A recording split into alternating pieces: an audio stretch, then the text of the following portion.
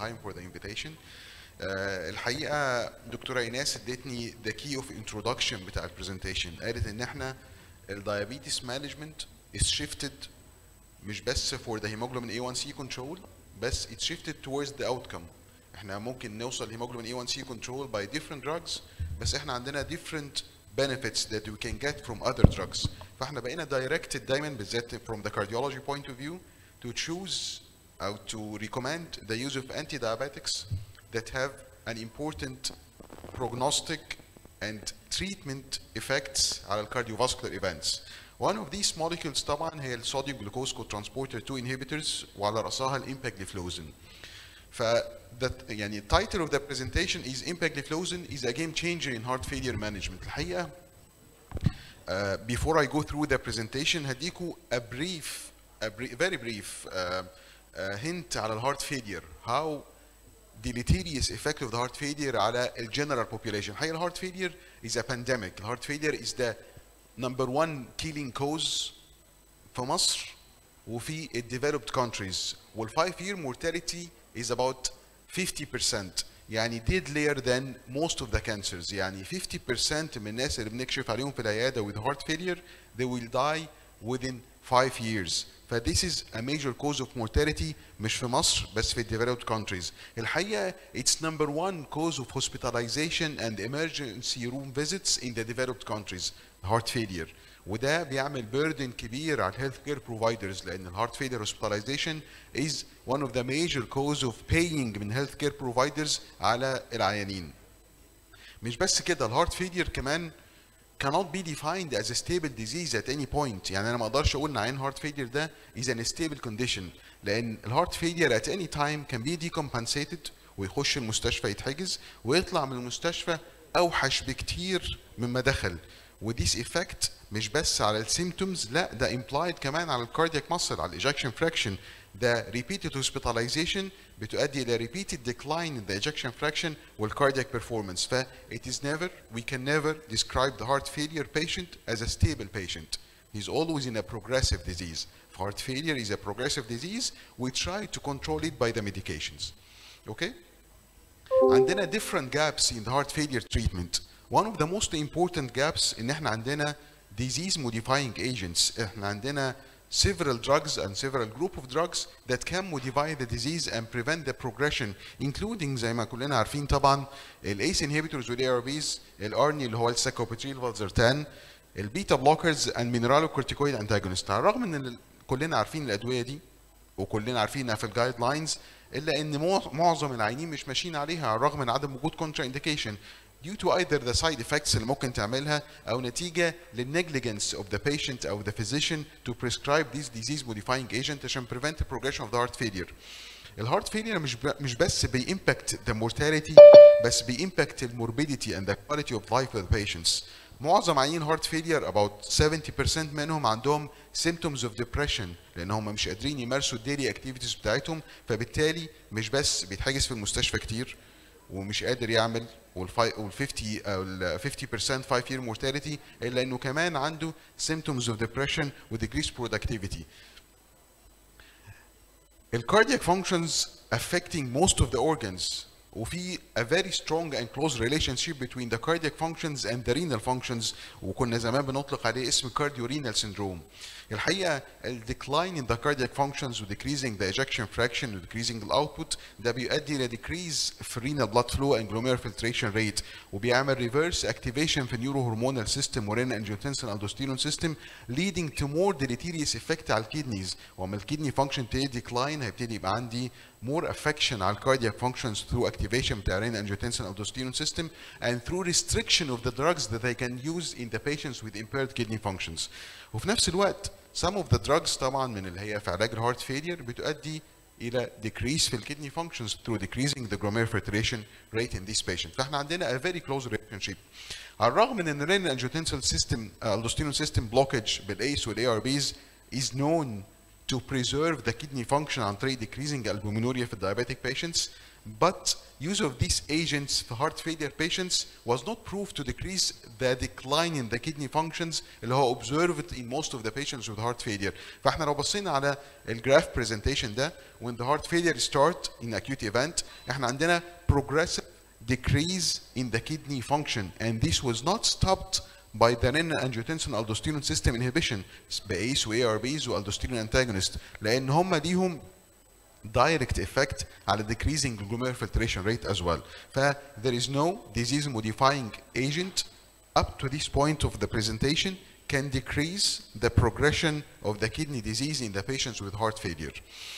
لحد ما ظهر الجروب of sodium glucose transporters inhibitors starting من الامباريج, الكانفاس program, الديكلير تيمي program, and these all were phase 3 trials على diabetic patients.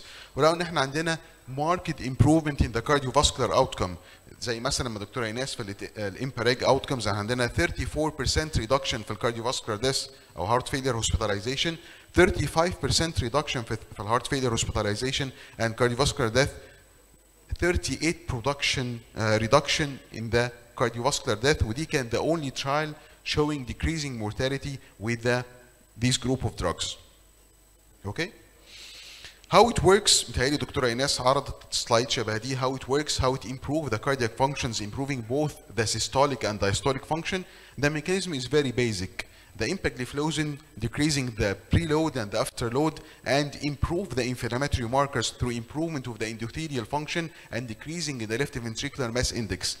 This all mechanism will improve both the systolic and diastolic heart failure. عشان كده empagliflozin is the only drug up to this moment that shows improvement in the patient with heart failure with preserved ejection fraction.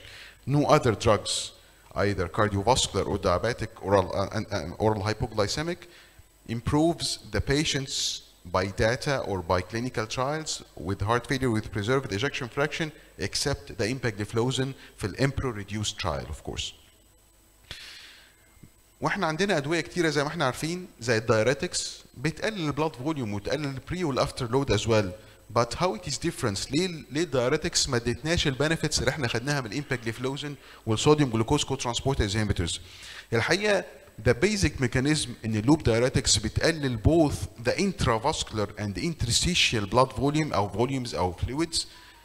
This lead deleterious effect على الكيدنيز انها بتقلل glomerular filtration rate وبتعمل activation للنيورو هرمونال سيستم، عكس الصوديوم جلوكوز كو ترانسبورتر انهبيتورز او الامباجليفلوزين ده it acts mainly through decreasing the interstitial blood volume او interstitial volume، وده بالتالي ملوش the same deleterious effect زي اللوب diuretics. ف these are the mechanism of action, how it works, how it is different from the loop diuretics, how the loop diuretics although it can relieve the symptoms ملهاش اي mortality benefit لانها بتعمل more activation in the neurohormonal system which might aggravate the outcomes in the heart failure patient. This is one of the very important small trials على empagliflozin. It's called the EMPA-HEART, and how the EMPA-HEART, the empagliflozin, can decrease the left ventricular mass index in this patient, markedly against the placebo, of course. And decreasing the left ventricular mass index can be reflected on improvement of the diastolic function in this patient, and this can explain the improvement in the EMPEROR-PRESERVE trial in the patients with heart failure with preserved ejection fraction. And then we have this trial, the EMPEROR reduced, and it was a game changer actually. It changed the guidelines. Introduction of the sodium glucose co-transporters inhibitors in the guidelines was through several trials, and one of them was the EMPEROR reduced trial. The EMPEROR reduced was a very clear trial, very well designed. It was a double-blind randomized trial, including something like 3,700 patients, and all of them with heart failure, ejection fraction less than 40%, يبقى heart failure with reduced ejection fraction, and they were randomized either to placebo with a standard of care treatment, of course, أو empagliflozin 10 mg with a standard of care treatment. And then we have a very clear hard endpoints, either primary or secondary endpoints. The primary endpoints were the time to the first event of cardiovascular death or heart failure hospitalization. And the secondary endpoints was the first and recurrent heart failure hospitalization and the slope of change in the GFR, the kidney progression in the heart failure patient. So we have very strong primary and secondary endpoints, of course, in the EMPA-REDUCE trial. And we have an inclusion criteria, of course, as I mentioned, but the very important to mention that we have diabetics and non-diabetics. So we have non-diabetics taking oral hypoglycemic drug in order to improve the cardiac function in this trial, and also we have a reduced GFR up to 20 milliliter per minute in our patients. Okay, so these are patients who are very sick with advanced renal disease as well. The baseline characteristics was similar between the two groups, either the empagliflozin or the placebo groups, of course. But the only difference, or the only thing I have to highlight, that most of these patients were on optimal medical therapy, and we have something like 20% of the patients on the sacubitril valsartan اللي هو الارني او الانترستو، ف 20% ماشيين على الدراجز اللي هي up to date او الجايدلاين directed medical therapy، 20% at least ماشيين على الارني، and other patients كانوا ماشيين طبعا على ACE و ARBs و mineralocorticoid antagonists and beta blockers. ف most of these patients كانوا على optimized medical therapy. And then we have the results. الحقيقة results were very impressive. The primary endpoints اللي هي cardiovascular death أو hospitalization for heart failure was reduced by 25%. 25% relative risk reduction in cardiovascular death and hospitalization. الحقيقة very impressive برضو النمبر needed to treat. انتوا كلكم طبعا عارفين النمبر needed to treat اللي هي احنا محتاجين نعالج كام عيان to prevent one event. احنا we need to treat only 19 patients to prevent one event من ال primary endpoints. الحقيقة عشان بس تعرفوا الرقم ده how important، احنا طبعا كلنا عارفين ال ICD اللي هو ال implantable cardioverter defibrillator اللي احنا بنركبه في عيانين heart failure to prevent the ventricular tachycardia sudden cardiac death. The number needed to treat to save one life in the trials of the ICD is something like 53. 53 عيان بنركب 53 عيان to save one life. الحقيقة في الترايل بتاعت الامباجليفلوزين الامبا-ريديوسد احنا we need to treat 19 patients to prevent one event, either hospitalization or cardiovascular death, and this was the primary endpoints. And the primary endpoints, it was similar in all subgroups, either males or females, and the cause of heart failure, either ischemic or dilated cardiomyopathy, and the ejection fraction, the body mass index, and the glomerular filtration rate. So we have no difference in the subgroup that received benefit from the empagliflozin in the EMPA-REDUCE trial. I have best to mention the use of ARNI. So احنا البيشنتس اللي بياخدوا عندنا في ساكوبيتريل فالزرتان او انترستو in this trial كانوا حوالي 20%. الحقيقه they got benefit on adding الامباجليفلوزين على الساكوبيتريل فالزرتان زيهم زي الاذر patients اللي كانوا على ACE او ARBs without sacubitril valsartan. ف it's an add-on therapy على الجايدلاين medical treatment in order to get benefit in the primary endpoints اللي احنا قلنا عليها cardiovascular death or heart failure hospitalization. The secondary endpoint اللي هي the first and repeated hospitalization, we have a 30% relative risk reduction versus the placebo over the years. And the most important is one of the important endpoints, of course, is the decline in the glomerular filtration rate.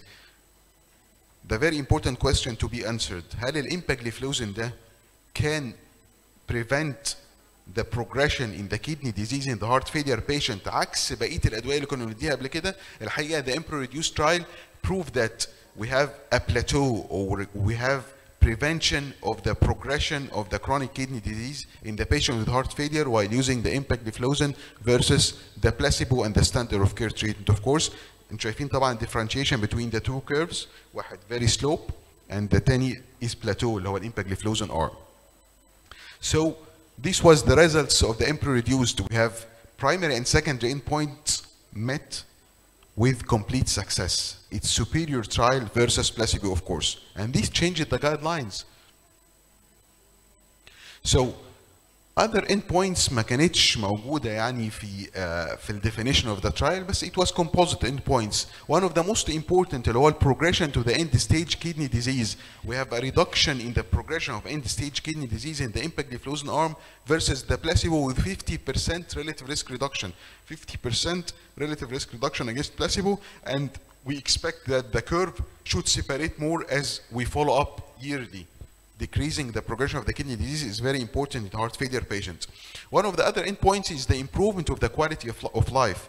The quality of life questionnaire used for the heart failure patients, while using empagliflozin, we have something like 1.7 points improvement in the patients with empagliflozin versus placebo, of course. But this means that the diuretic effect of the empagliflozin improves the patient's symptoms and quality of life. And these are the summary of the results of the EMPRO reduced trial. We have primary outcome endpoints met, cardiovascular death or heart failure hospitalization with 25% relative risk reduction.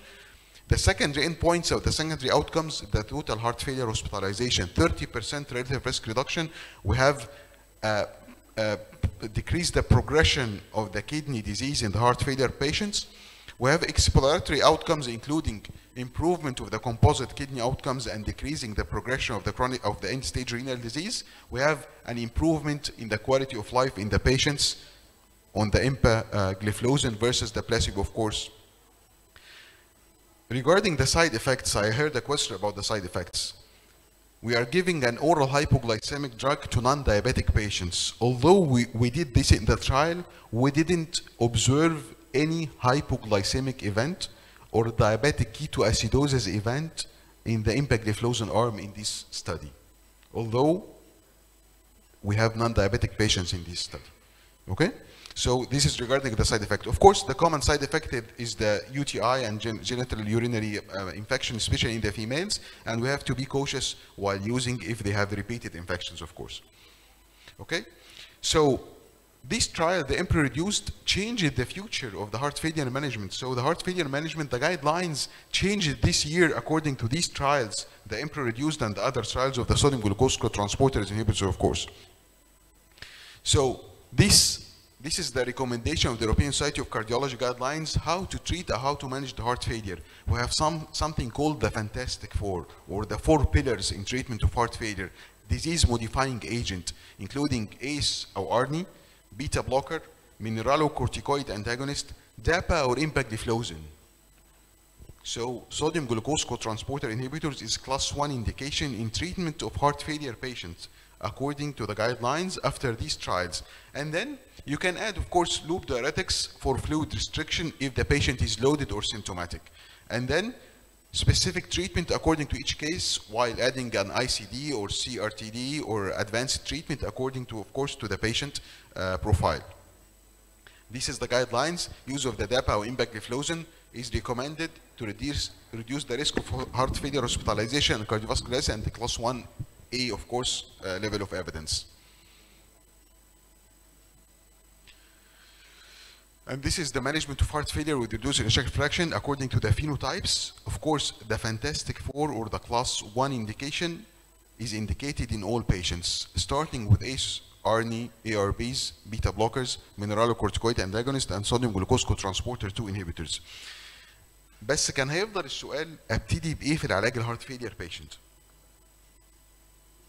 So we have 2 options, either to go for a sequential treatment starting by some of the drugs and then add on the follow-up, or to start with the 4 therapies at once during the first presentation of the patient. الحقيقة يعني كان عليه كانت debatable، بس الحقيقة using of the 4 agents اللي هم الأربعة اللي اتكلمنا عليهم دول ليه a very important prognostic and mortality benefit with something like 8.3 added years to the patient while using the 4 treatment versus the conventional old therapy. 8.3 added years to the life while using the 4 disease-modifying agent with improvement in all-cause mortality, hospital admission, cardiovascular death, and cardiovascular death or hospitalization for heart failure admission. يبقى using of the comprehensive treatment approach أو the 4 drugs هيؤدي إلى improvement of all these points versus the conventional therapy. طيب الحقيقة طلع كذا proposal عن how to use these drugs. One of the most important proposal الحقيقة اللي طلع بيه واحد من الكارديولوجيست اللي عاملين several trials including DAPA heart failure trial مثلا والبارادايم heart failure trial هو كان اسمه ماك موراي قال it's very logic to start with a beta blocker and sodium glucose cotransporter inhibitor at the first step. طب ايه الراشونال ورا كده؟ الراشونال ورا كده ان احنا عيانين هارت فيلير هياخدوا وقت تو امبروف anyways، بس اللي ممكن ما يحصلش بعد وقت هو sudden cardiac death، الاريثميك death. فالاديشن of the beta blocker is very important to prevent the arrhythmic death. This is number one.